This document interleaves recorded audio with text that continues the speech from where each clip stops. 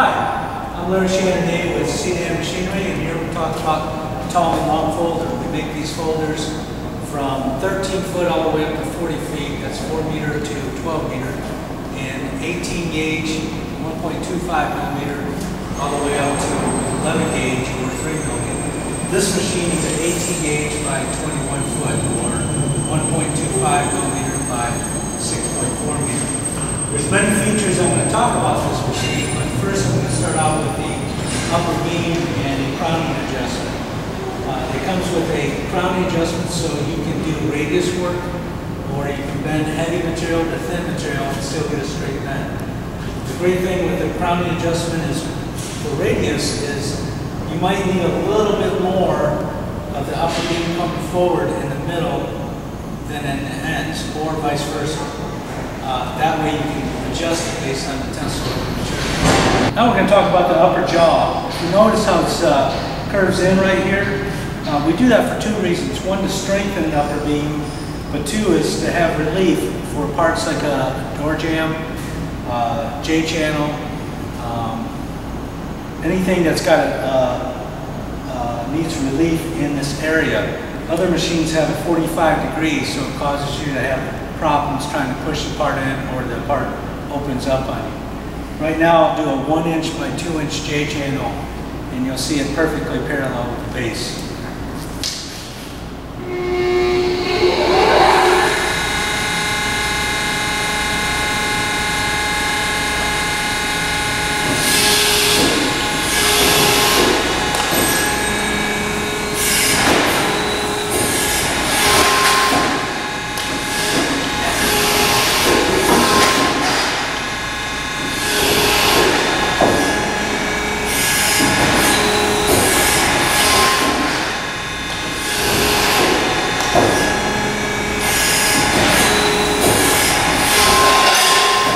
Right there, that's a 1 inch by 2 inch J-channel. I'm going to talk about the folding beam. The folding beam actually kicks back 15 degrees. You can put a carrier blade on this, so you can have a 3/8 folding blade width, or the standard is the .593. With the 15 degree, that's nice if you have corners, or you're doing a standing seam drip edge with a 6/12, 12/12 pitch. One guy can do it, because anything hitting this area is hard to push in. I'll do a tight corner right now and you'll see how easy it is.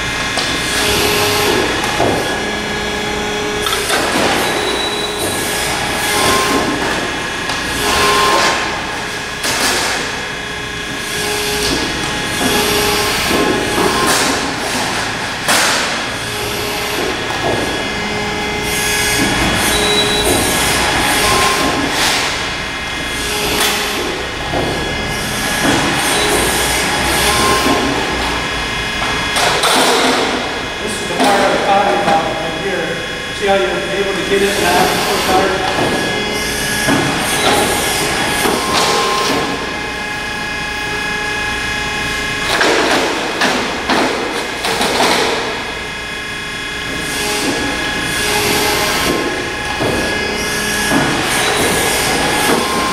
Well, there's a tight corner. Great feature on a Thalmann is our back gauge, which is a 49 inch back gauge travel. And you can get it with small parts back gauge, so you can actually gauge small parts 2 inches wide all the way up to 21 foot. But the back gauge has a finger in the front right here, and you can see it. And as it gets close to 1 inch, it actually rotates a little bit. And I'll show you that. It rides on this little rail right here. And then the actual back gauge travels on a THK linear way. Okay, that's what keeps the accuracy from left to right. But also, We also have a fine thread with a collar nut right here, so you can adjust that back edge to within, 1/1000th of an inch. Our back edge, you're going to see it come forward, and you see how it twisted right there, and it was able to still gauge the part. Heartbeat of the Thalmann machine is the torsion shaft. We have one for the upper beam, one for the folding beam. You can see the upper beam right here, and this is a kinetic torsion shaft. The actual cylinders are connected to it, and then the torsion shaft's connected to the C-frame. So even though one cylinder is working different over 20 feet, 10 years down the road, we're not going to get twist because the torsion shaft transmits the force evenly, so it clamps today just like 20 years from now. The hydraulic cylinder right here is connected to the torsion shaft, and the hydraulic pump is over here. Thalmann recommends to change the oil on their hydraulics every 15 years. They assemble their hydraulics in a clean room environment, and they don't believe it's necessary, and they've proven it over the years that their system is clean. The only time that you would have to change the oil is in 15 years, or if you damage a hose, or have something hit it where you're having to change oil, then you should change the filter. Back to the cylinder on the upper beam, it's connected to the torsion shaft, and then the torsion shaft runs all the way down, and all the cylinders are connected to it for the upper beam. We also have a kinetic positive stop. You will never on a Thalmann overclamp the machine and cause it to crack the C-frames. It can't be done because of this positive stop. So we're going to start the machine, and we're going to clamp. And you're going to see the torsion shaft move.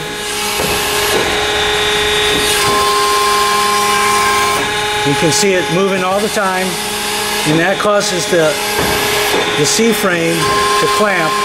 So there's positive kinetic stop on there, and it's also a positive